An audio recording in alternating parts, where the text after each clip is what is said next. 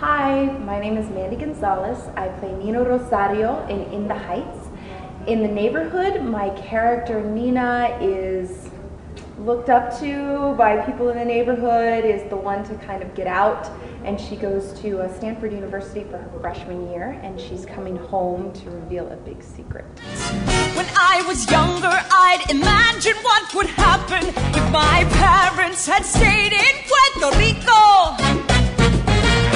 Who would I be if I had never seen Manhattan? If I lived in Puerto Rico with my people, my people. I feel like all my life I've tried to find the answer, working harder, learning Spanish, learning all I can. I thought I might find the answer out at Stanford, but I'd stare out at the sea, thinking, where am I supposed to be? So please don't say you're proud of me when I've lost my way.